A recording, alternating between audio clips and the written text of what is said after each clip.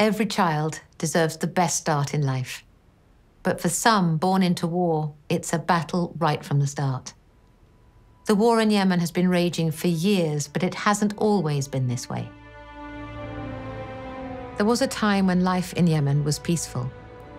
People went to work, children went to school, and there was no fighting. But 7 years of conflict have torn the country apart. Wars cause so many problems. One of them is access to nutritious food for children. Malnutrition has been a long-standing problem in Yemen for many years, and Yemen has some of the highest malnutrition rates in the world. That's why Unicef is here, delivering emergency food that is already saving lives. But this is a challenge that is not going away. This morning, a little boy called Aseel has been brought in by his uncle. He is suffering from severe acute malnutrition. This family has already seen the worst of this terrible condition. كان معي تجربة من قبل في مرض أولادي. أول 2002 بنت وهي من سوء التغذية تعاني. دخلنا في قسم التغذية توفت وقد عمرها 5 سنوات. أجت الحالة الثانية وأخوها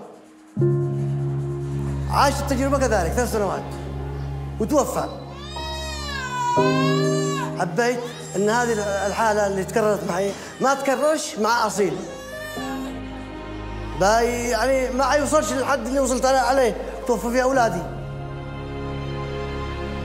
واحد خلف الواحد وهو توفى قدام عيني.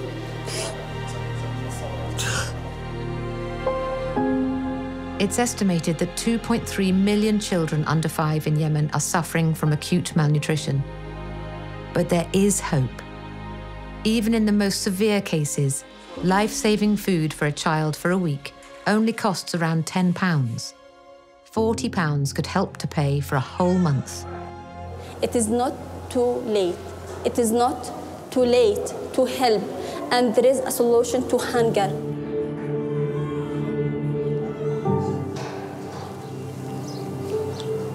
آسفة كمان عاطفية زيادة. Sorry. There can't be a clearer example of how your support through Soccer Aid for UNICEF is directly saving lives.